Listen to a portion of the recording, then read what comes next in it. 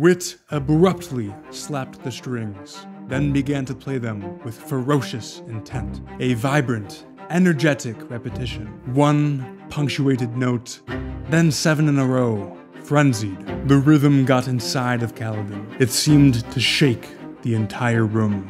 "What do you see?" Wit demanded. Close your eyes, idiot." Kaladin closed his eyes. "This is stupid." "What do you see?" Wit repeated. Wit was playing with him. The man was said to do that. He was supposedly Sigzil's old mentor. Shouldn't Kaladin have earned a reprieve for helping out his apprentice? There was nothing of humor to those notes. Those powerful notes. Wit added a second melody, complementing the first. Was he playing that with his other hand? Both at the same time? How could one man, one instrument, produce so much music? Kaladin saw, in his mind, a race. "That's the song of a man who is running," Kaladin said.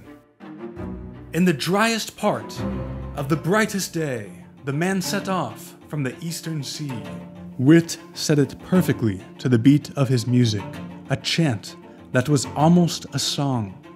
And where he went or why he ran, the answer comes from you to me. "He ran from the storm," Kaladin said softly. "The man was fleet, whose name you know. He's spoken of in song and lore. The fastest man known to live. The surest feet known to roam. In time long past, in times I've known, he raced the herald Shanarach. He won that race, as he did each one. But now the time for defeat had come.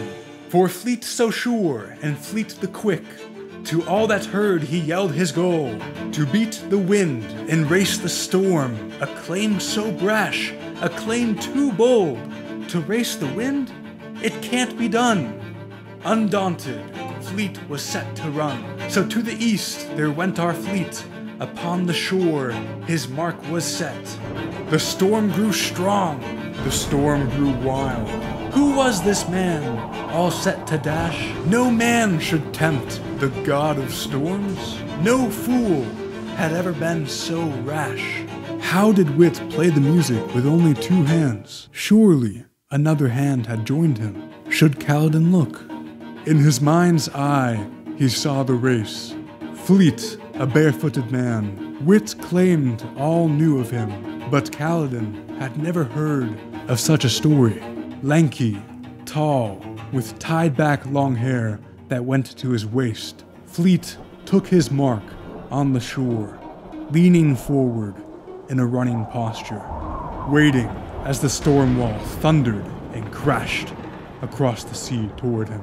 Kaladin jumped as Wit hit a burst of notes, signaling the race's start. Fleet tore off just in front of an angry, violent wall of water, lightning and wind-blown rocks. Wit did not speak again until Kaladin prompted him. At first, Kaladin said, "Fleet did well." Over rock and grass our fleet did run. He leaped the stones and dodged the trees, his feet a blur, his soul a sun. The storm so grand, it raged and spun, but away from it our fleet did run. The lead was his, the wind behind. Did man now prove that storms could lose? Through land he ran so quick and sure, and Alethkar he left behind. But now the test he saw ahead, for mountains he would have to climb. The storm surged on, released a howl. It saw its chance might now approach. To the highest mounts and the coldest peaks, our hero fleet did make his way. The slopes were steep and paths unsure. Would he maintain his mighty lead? Obviously not, Kaladin said. You can never stay ahead, not for long. No!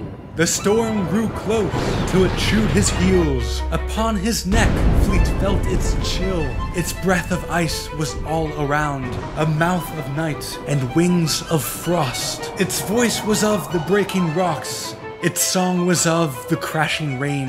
Kaladin could feel it. icy water seeping through his clothing, wind buffeting his skin, a roar so loud that soon he could hear nothing at all. He'd been there. He'd felt it. Then the tip he reached, the point he found, fleet climbed no more, and down the side his speed returned. Outside the storm, Fleet found the sun. Azir's plains were now his path. He sprinted west, more broad his stride.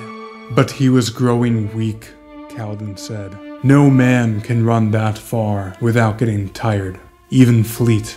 Yet soon the race its toll did claim, his feet like bricks, his legs like cloth. In gasps our runner drew his breath. The end approached, the storm outdone, but slowly did our hero run. More mountains, Kaladin whispered.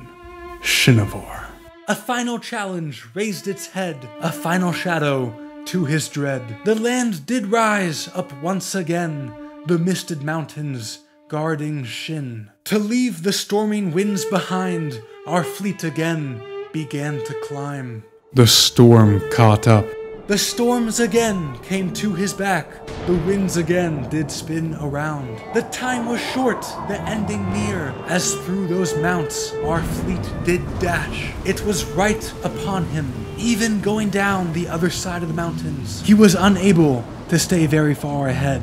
He crossed the peaks, but lost his lead. The last paths lay before his feet, but strength he'd spent, and might he'd lost. Each step was toil, each breath in pain. A sunken land he crossed with grief, the grass so dead it did not move. But here the storm, it too did wilt, with thunder lost and lightning spent. The drops slipped down, now weak as wet, for Shin is not a place for them. Ahead the sea, the race's end, Fleet stayed ahead, his muscles raw, eyes barely saw, legs barely walked, but on he went to destiny. The end you know, the end will live, a shock for men to me you'll give. Music, but no words. Wit waited for Kaladin's reply. Enough of this, Kaladin thought. He died. He didn't make it. The end. The music stopped abruptly.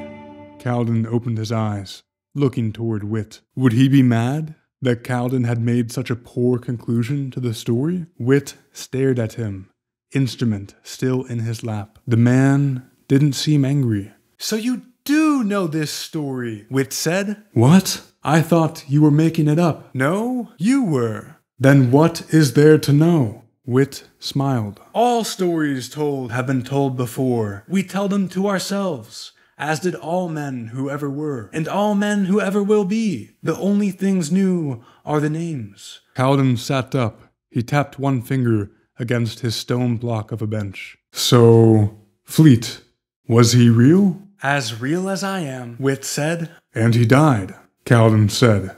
Before he could finish the race? He died, Wit smiled. What? Wit attacked the instrument. Music ripped through the small room. Kaladin rose to his feet as the notes reached new heights. Upon that land of dirt and soil, Wit shouted, our hero fell and did not stir. His body spent, his strength undone.